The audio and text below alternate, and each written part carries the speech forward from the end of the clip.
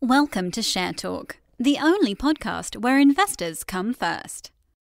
Hi, this is Zak Mir with the Bulletin Board Heroes here on Share Talk for Monday, the 28th of September. Starting off with Alba Mineral Resources, which has been one of the more kindly stocks on the way up over the recent past. I mean, we've seen many stocks rally over the last few months, but it's more the journey rather than the magnitude of the rise which counts. Here there was only one hiccup with the peak through 0.42 and then coming back towards the 0.3 zone after that. But since then, the last couple of weeks, we've done rather well, and at least while we're above that resistance line there from January at 0.45 pence, we're looking for further upside. Ideally and logically, we'd retest 2018 resistance there, 0.65 over the next 2 to 4 weeks while we remain above 0.45 pence. Advanced Energy is a stock I'm particularly proud of, given that there was hardly any charting furniture to look at, but shares have managed to behave themselves pretty well. The current situation is that we are above the neckline resistance, the peak of June at 0.25 pence, and while we're above that, looking for the projected top of channel target as high as 0.4 pence over the next few weeks, ideally well before the end of October. On to Bluebird Merchant, which continues to bask in the glory of funding news and the prospect of being able to deliver on its business model, let's say. Breaking out of the recent or the post-April trading range between 4 and 5 pence today, with a gap as well, which shows that the stock means business.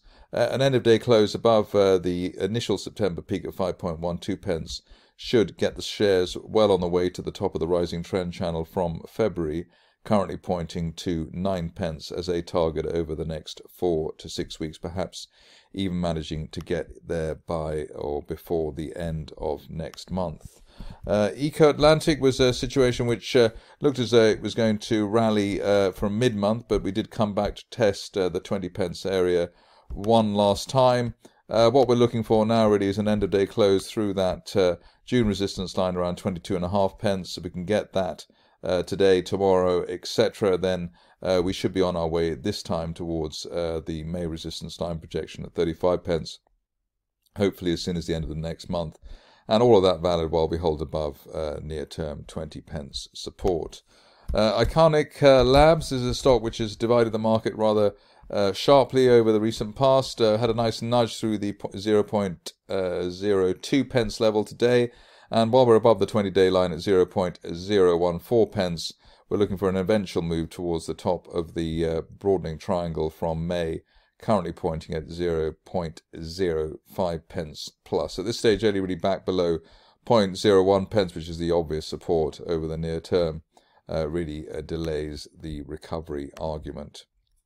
Onto a stock which is a slightly different kettle of fish, and that's Mothercare. Thought I'd just cover that now, just on the basis that looks as though we're going to get an end of day, or the second end of day close of the month above the 200-day moving average at 9.57 pence. If we can get that, then hopefully by the end of October we could hit the top of that rising trend channel from March at 16 pence plus. This stage only really back below the 20-day moving average at 8.75 pence, really delaying the recovery scenario on what is obviously quite a counterintuitive buy situation on a fundamental perspective.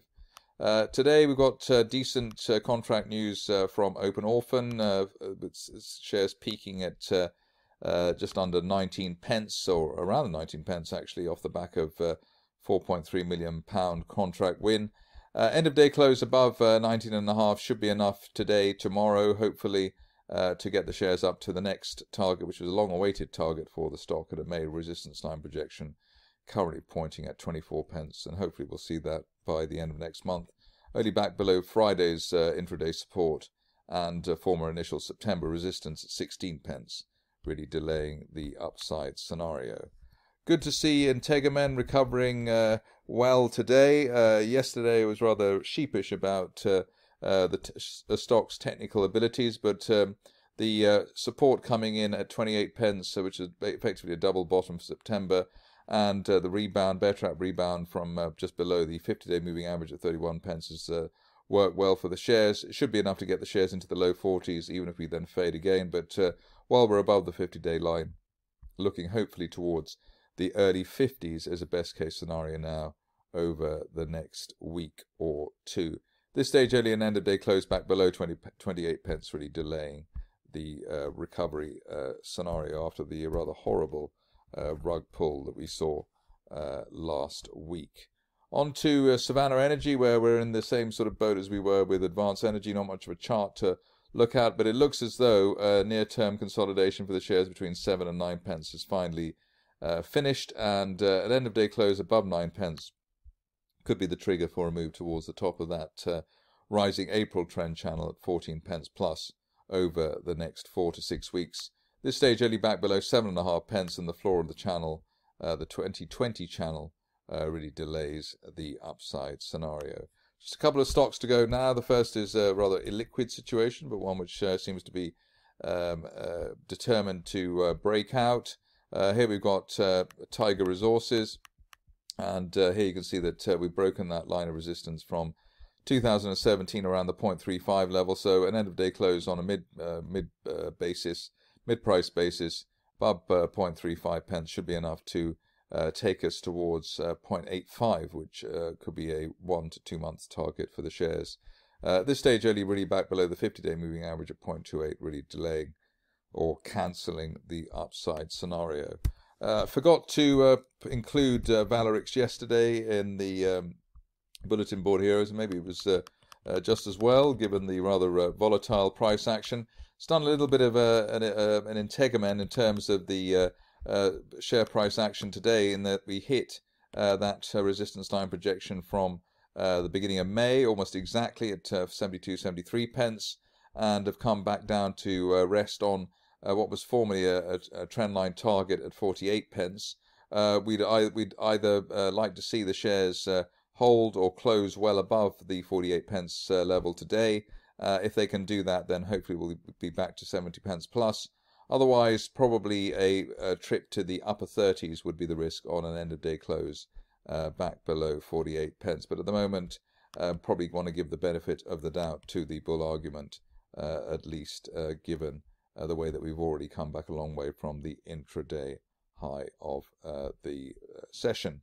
That's it for me today. More updates tomorrow. Thank you for listening. Remember to visit our website for more news and other podcasts at www.share-talk.com.